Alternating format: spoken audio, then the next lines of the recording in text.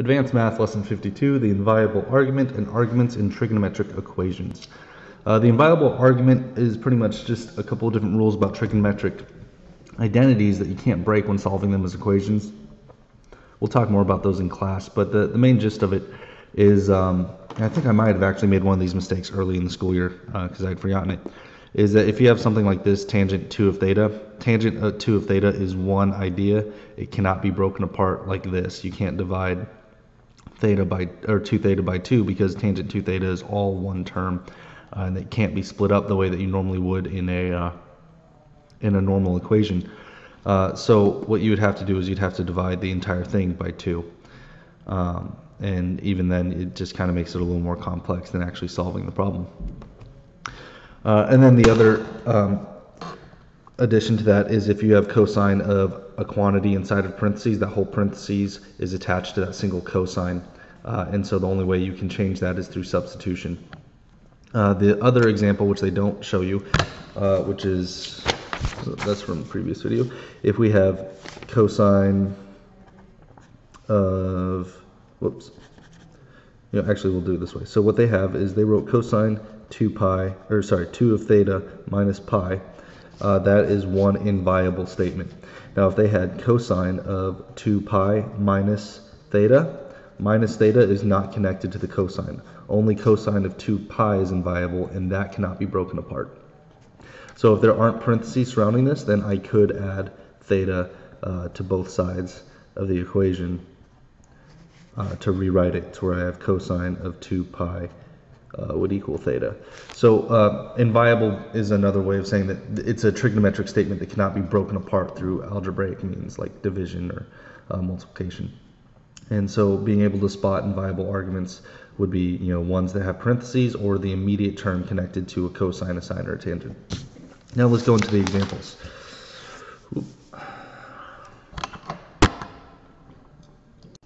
Our first example, right here, 52.1. They tell us to solve 3 tangent of theta minus 1 equals 0 as long as theta is greater than or equal to 0 and less than 360. So in this case, theta cannot equal 360.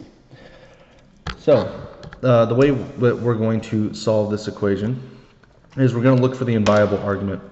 And like I was just showing above, the inviolable argument here is tangent 3 theta. So that statement cannot be broken apart. However, the minus 1 can, because it's not in parentheses. So I'll go ahead and use some algebra to move the negative 1 by adding it to both sides. So then what I'm left with is tangent 3 theta equals 1. And again, tangent 3 of theta is inviolable, meaning we cannot break it apart. So we have to find, at this point, what we have to do is find out where tangent equals 1 in between 0 and 360. So, for sake of time on the video, we can either do this using reference triangles or referencing our unit circle. So if I look at my unit circle, I'm looking for values where tangent will equal positive 1. So I have to find values where the sine and the cosine are equal to each other. And I see the first one at 45 degrees, so root 2 over 2 and root 2 over 2. So since those are equal, the tangent would be 1. Keep going, keep going. Almost here, but not quite. This would actually be negative 1, since this one's a negative and this one's a positive. So we keep going. And then here, I see root 2 over 2, root 2 over 2, both negative. So this would be the other positive 1. Here we've got negative 1, and that's it. So the only two places I can see this are at 225 degrees and at 45 degrees. And another way you could find this quickly is by using your quadrant phrase. All students take calculus, all positive, tangent positive. We would know to look here and here. And then 45-degree angles are the only ones where you'll get a tangent of 1. So we could use reference triangles very quickly that way to figure out that our two angles are 45 and 225. So for tangent 3 theta equals 1, we know that 3 of theta is going to equal 45 or 225. Now, in looking up the unit circle and figuring out what the tangent of 3 theta is, we've figured out, we've undone this tangent technique. So now all we have to do is solve for theta by dividing 45 and 225 by 3. 45 divided by 3, 225 divided by 3, theta divided by 3. So what that will give us is theta will be equal to 15 or let's see here, 225, that's going to be 75, 15 or 75, and that is what theta is equal to. Now we'll move on to our next example, which is actually in radian, or wait, no, is it in radian form? No, it's not. Our next example will be down here. So this one just puts some fractions in the way. Again, let's identify the inviolable argument. So we have the same domain or range or limitation on our theta, which is equal to and greater than 0, less than 360. And then we've got our trigonometric equation.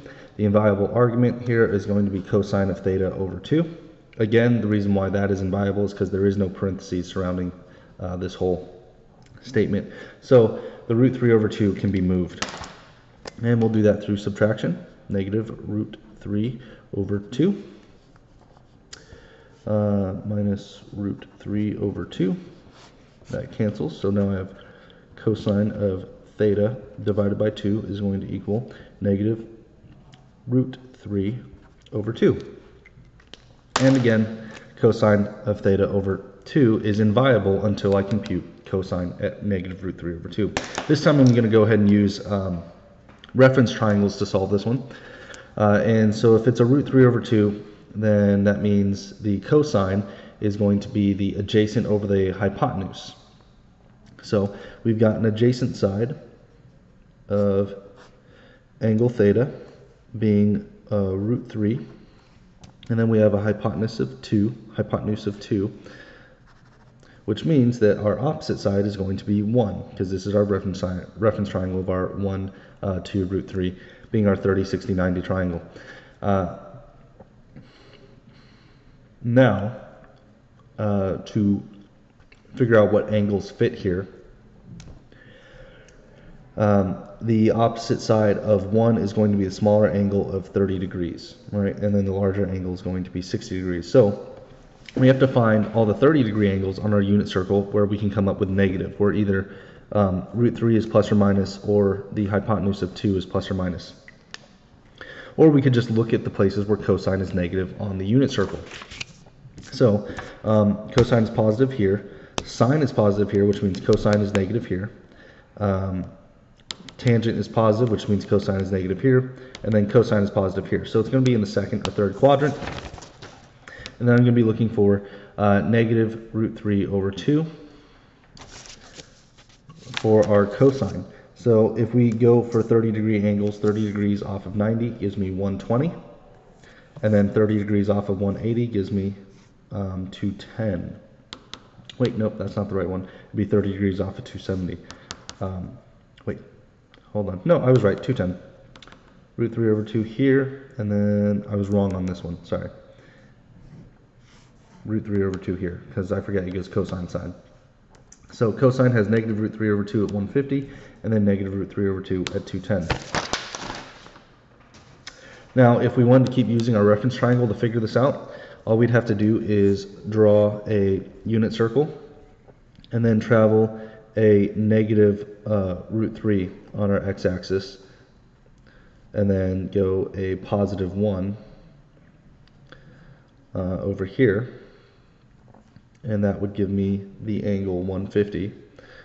So that'd be negative root 3 positive 1. That would give me 150 degrees. And then for this one, if we go negative 1, and then we travel a positive, wait, no, that's still negative, hold on.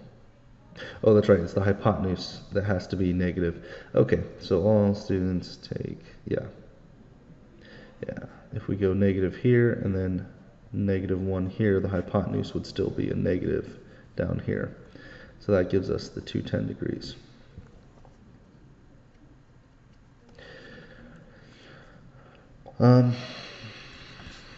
From there, once we calculate the cosine at root 3 over 2, and we've got theta over 2 is going to equal 150 or 210. From there, we just multiply each side by 2. Do that with orange. So times 2, and then times 2, and times 2. These cancel, so then I get theta is equal to 300 or 420. Now, can theta be 420? No, because of our domain. So because of our domain, 420 is not possible, which means our final answer is theta is equal to 300. So that's it for this lesson. If you have any questions, let me know on Moodle, and I will see you in class.